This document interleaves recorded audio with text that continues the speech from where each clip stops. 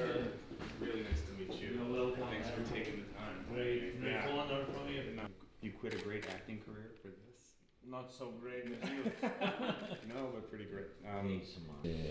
In information, in media, yes, that there are a lot of information that it's not safety.